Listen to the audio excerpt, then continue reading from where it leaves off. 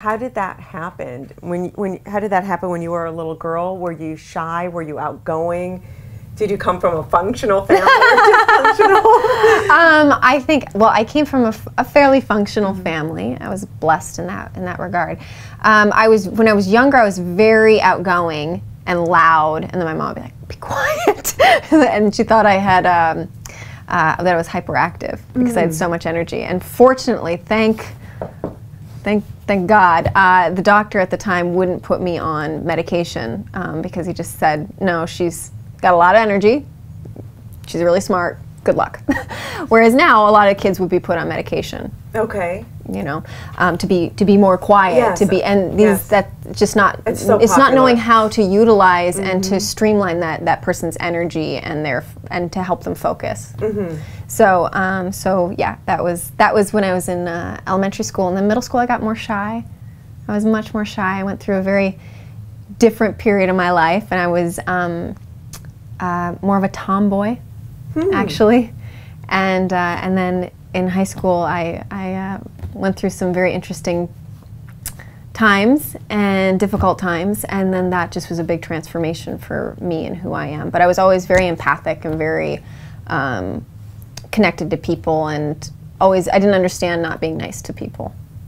Okay, so not that to say was that always I'm a part of who you were. Always a part of who I am. Yeah, I had a little bit of that too because I saw so many kids being bullied and teased, and for some reason I thought I was a stronger, bolder personality that I went to their defense, and I won like Miss, what did I get in 7th and 8th grade? That like the nicest person, Miss Compassionate. It was like, what? Because you're just doing what was normal. Like when you see someone being thrown in a trash can, that's not cool. You know? No, it's not. Yeah, and someone, I expressed it. But yeah, I wonder if that comes from something though.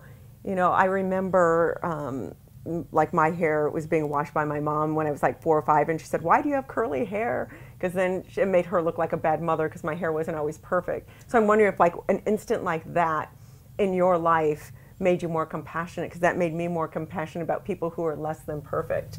And it shifted me. What was the moment that shifted you? Oh, you're asking the big question right now. We're jumping right in. Like we all have like 3 moments, turning points in our life. But the biggest honest moment in my life, obstacle that ended up turning into such a blessing that really, I feel like, changed the trajectory of my life, was actually when I was around 14.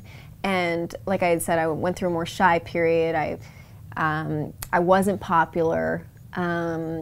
Groups of girls were not nice to me at all. And I ended up going through just a really difficult time where I was severely bullied, and where I was I was sexually harassed, and to the point of just not knowing what to do anymore. It was How did that happen? What do you think triggered that? Well, I think the fact that I was so nice and I didn't have the tool set to know how to speak up.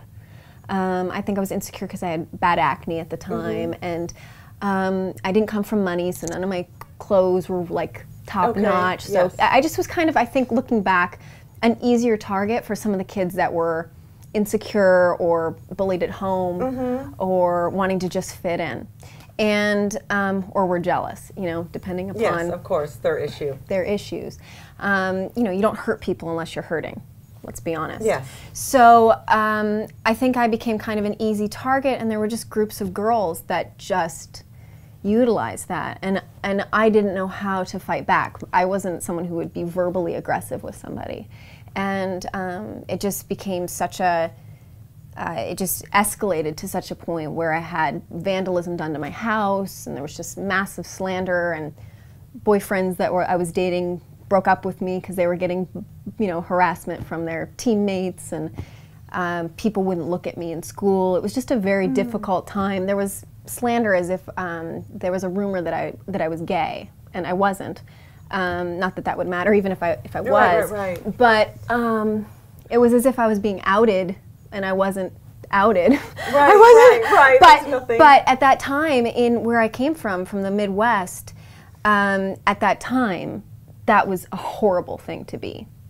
So actually, from all of that escalating to me really not knowing what to do, and going to a very, very dark place, I had a come to Jesus moment, actually, when I was at my darkest and lowest moment, and I really felt God. And that's literally from that moment forward, I knew I had a purpose. And I went from being someone who was more of a victim and quiet and wanting to kind of fit in to all of a sudden not caring about that. I went from being someone who was okay being average to being like having this fire in my belly of wanting to be extraordinary. And that was as a teenager? That was at 14. Okay. And it was just a real, I still remember it, where it was almost like a light came through me, and I knew God was like, no, there's a plan for you. And from that moment forward, I just became an overachiever.